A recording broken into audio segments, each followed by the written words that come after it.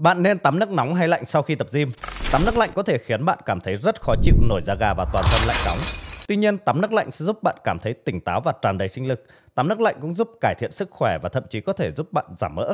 Đấy chỉ là một số lợi ích mà bạn có thể sử dụng cho việc trải qua cảm giác khó chịu khi sử dụng phương pháp ngâm lạnh như một cách để trị liệu. Trên thực tế có 6 lợi ích tuyệt vời đã được khoa học chứng minh khi sử dụng phương pháp chườm lạnh đúng cách. Và trong video này, Bằng sẽ trình bày những lợi ích cũng như là cách sử dụng liệu pháp tắm lạnh để đạt được những kết quả vượt trội. Điều đầu tiên là liệu pháp làm lạnh sẽ cải thiện đáng kể tâm trạng và sức khỏe tinh thần của bạn, đến mức có thể giúp ngăn ngừa và thậm chí điều trị chứng trầm cảm. Một trong những cách mà tiếp xúc với nhiệt độ lạnh có thể cải thiện trạng thái tinh thần của bạn là nhờ norepinephrine. Khi cơ thể bạn tiếp xúc với nhiệt độ lạnh, norepinephrine sẽ nhanh chóng giải phóng vào máu. Đây là một chất dẫn truyền thần kinh có liên quan đến những thứ như cảm giác, chú ý, tập trung và tâm trạng. Thực tế là việc tiếp xúc với lạnh có thể làm tăng norepinephrine đã được chỉ ra trong nhiều nghiên cứu ở cả chuột và người. Khi norepinephrine cạn kiệt ở một người đấy sẽ trở nên chán nản và bạn sẽ thấy điều này trong một nghiên cứu được công bố trên tạp chí điều trị bệnh tâm thần. Đấy là lý do tại sao ngâm nước đá và tắm nước lạnh có thể giúp ngăn ngừa và điều trị chứng trầm cảm. Liệu pháp làm lạnh tăng đáng kể nồng độ norepinephrine, giúp hỗ trợ tâm trạng và chức năng nhận thức tốt hơn. Bây giờ câu hỏi đặt ra là nhiệt độ nên lạnh tới mức nào để có được lợi ích của việc tăng cường norepinephrine. Nghiên cứu đã phát hiện ra 1 giờ ngâm lạnh ở nhiệt độ tương đối là 20 độ C không kích hoạt giải phóng norepinephrine. Trong khi đấy, 1 giờ ngâm nước lạnh ở nhiệt độ khoảng 14 độ C làm tăng mức norepinephrine tới 530%. Tất nhiên 1 giờ nghe có vẻ rất là lâu, nhưng may mắn là bạn có thể nhận được những lợi ích tương tự trong khung thời gian nếu như bạn giảm nhiệt độ xuống thấp hơn nữa. Và bằng chứng về điều này là một nghiên cứu dài hạn cho thấy việc ngâm mình trong nước lạnh ở nhiệt độ 4,5 độ C chỉ trong 20 giây và duy trì thói quen đấy liên tục trong 12 tuần có thể làm tăng mức norepinephrine từ 200 đến 300%. Bạn có thể ngâm mình trong nước đá lạnh để rút ngắn thời gian hơn nhưng vẫn thu được lợi ích tương tự.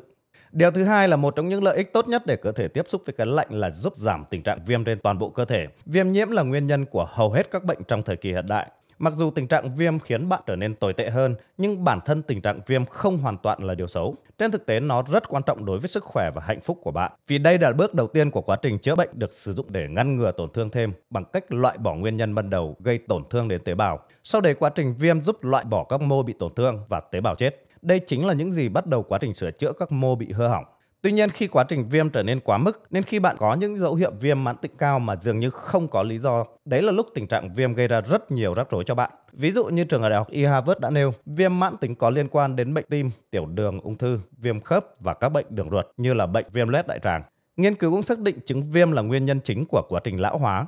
Một nghiên cứu cụ thể để xem xét kỹ lưỡng những người cao tuổi từ 85 đến hơn 110 tuổi.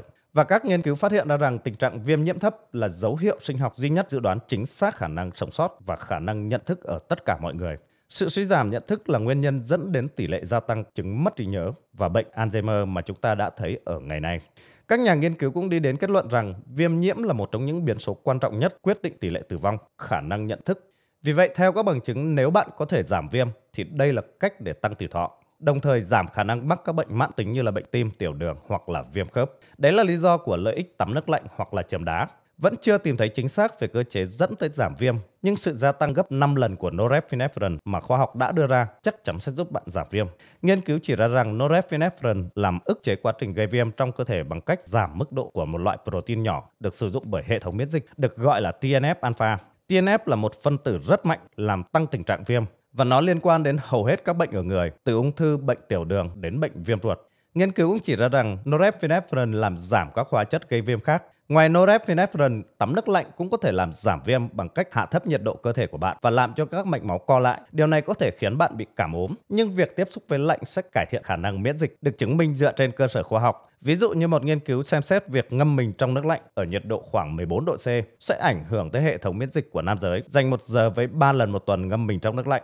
Nghiên cứu phát hiện ra rằng nếu ngâm nước lạnh 3 lần mỗi tuần trong 6 tuần sẽ làm tăng số lượng tế bào bạch huyết. Và tế bào bạch huyết này là một loại tế bào bạch cầu được tìm thấy trong hệ thống miễn dịch. Chúng giúp tấn công virus, vi khuẩn và các chất độc khác thâm nhập. Một nghiên cứu khoa học khác cũng cho thấy rằng bơi lội trong những tháng mùa đông giúp giảm 40% tỷ lệ mắc bệnh nhiễm trùng đường hô hấp. Nhiều người nghĩ rằng mình sẽ dễ bị viêm phổi hơn khi bơi lội trong nước lạnh, nhưng sự thật là ngược lại với suy nghĩ của bạn. Tắm nước lạnh cũng giúp bạn tăng sự dẻo dai về tinh thần. Hầu hết mọi người sẽ không thích tiếp xúc với nhiệt độ quá lạnh. Nhưng nếu bạn đã vượt qua được những cảm giác này thì nó giúp bạn tăng khả năng chịu đựng, giúp bạn kiểm soát cảm xúc tốt hơn, dẫn tới khả năng kiểm soát tốt hơn những tác nhân gây căng thẳng trong cuộc sống hàng ngày. Một lợi ích khác cho những bạn đang muốn giảm cân là nên tiếp xúc với nhiệt độ lạnh. Mỡ nâu sẽ được kích hoạt. Mỡ nâu là một loại mỡ cơ thể tạo ra nhiệt, giúp duy trì và điều hòa nhiệt độ của cơ thể trong thời tiết lạnh. Sự kích hoạt này sẽ làm tăng đáng kể tốc độ trao đổi chất của cơ thể. Vì quá trình này cần rất nhiều năng lượng từ chất béo để giữ ấm cho cơ thể. Vì vậy, bằng cách tắm nước lạnh hoặc là ngâm mình trong nước đá, bạn sẽ tạm thời tăng cường được chỉ số trao đổi chất. Điều này hỗ trợ bạn thâm hụt calo để giảm mỡ. Dẫn chứng về vấn đề này, bạn có thể xem nghiên cứu với một nhóm đàn ông ngâm trong nước có nhiệt độ khoảng 20 độ C trong 1 giờ đồng hồ. Nhóm người này đã tăng tỷ lệ trao đổi chất lên gần 100%. Và khi các nhà khoa học hạ nhiệt độ xuống khoảng 14 độ C, nhóm người đàn ông này đã tăng tỷ lệ trao đổi chất lên tới 300%. Tuy nhiên, có một lưu ý rằng lạnh sẽ làm tăng cảm giác đói của bạn. Vì vậy, nếu bạn muốn tắm nước lạnh để hỗ trợ giảm cân hiệu quả, hãy đảm bảo rằng bạn quản lý được cơn đói và thèm ăn của mình. Với những mẹo tip giúp bạn hạn chế cơn đói và thèm ăn để giảm cân, bạn có thể xem lại các video trước trên kênh YouTube Nguyễn Bảo Bằng. Ngâm nước lạnh cũng giúp tăng cường khả năng chịu đựng bằng cách thúc đẩy quá trình sinh học của ti thể. Việc tiếp xúc với lạnh sẽ làm tăng số lượng ti thể được tìm thấy trong tế bào. Ví dụ một nghiên cứu với các vận động viên nam được ngâm ở nước lạnh khoảng 10 độ C trong vòng 15 phút và 3 lần mỗi tuần. Sau 4 tuần thực hiện thói quen, với những vận động viên có thể tăng quá trình sinh học của ti thể trong mô cơ của họ. Và một nghiên cứu khác cũng cho thấy rằng việc tiếp xúc với nước lạnh ở 10 độ C sau khi chạy cường độ cao đã làm tăng TGC. Đây là gen làm tăng số lượng ti thể trong mô cơ. Với những lợi ích của việc tắm lạnh như trên, bạn có thể áp dụng, nhưng hãy luôn nhớ rằng việc gì cũng cần có quá trình để cơ thể tiếp cận làm quen. Không phải bất cứ thứ gì nhiều hơn cũng sẽ tốt hơn. Với những người mới, bạn không nên thử thách ngâm mình trong nước đá. Thay vào đấy, bạn có thể tắm bằng nước lạnh vừa phải, theo thời gian sẽ giảm nhiệt độ xuống dần. Cũng giống như việc tập gym, bạn phải có thời gian để cơ thể được thích nghi.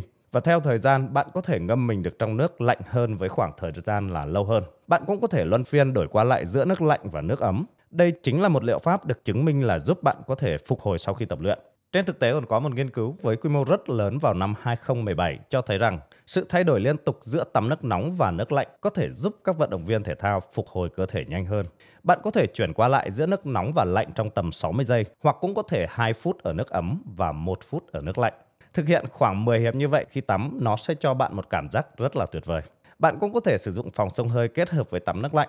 Với sự thay đổi giữa nóng và lạnh, nó sẽ khiến các mạch máu khắp cơ thể bạn co giãn đóng mở, khiến tăng việc bơm máu trong các mạch, giúp giảm viêm, kích hoạt loại bỏ các chất thải như là lactate, và nó cũng tăng khả năng cung cấp chất dinh dưỡng cho sự hồi phục cơ bắp sau khi tập luyện. Một tip để đối phó với cái lạnh là bạn hãy tập trung vào hơi thở của chính bản thân mình. Với tất cả sự nỗ lực chia sẻ, Bằng thật sự hy vọng rằng bạn sẽ ấn like cho video này và đừng quên đăng ký kênh của Bằng để đón xem những video tiếp theo. Tuyệt vời hơn nếu bạn thể hiện sự ủng hộ bằng cách comment ở dưới phần bình luận để Bằng biết sự cố gắng chia sẻ của mình đã không vô nghĩa. Cảm ơn các bạn đã quan tâm theo dõi. Xin chào và hẹn gặp lại các bạn ở những video tiếp theo. Xin chào.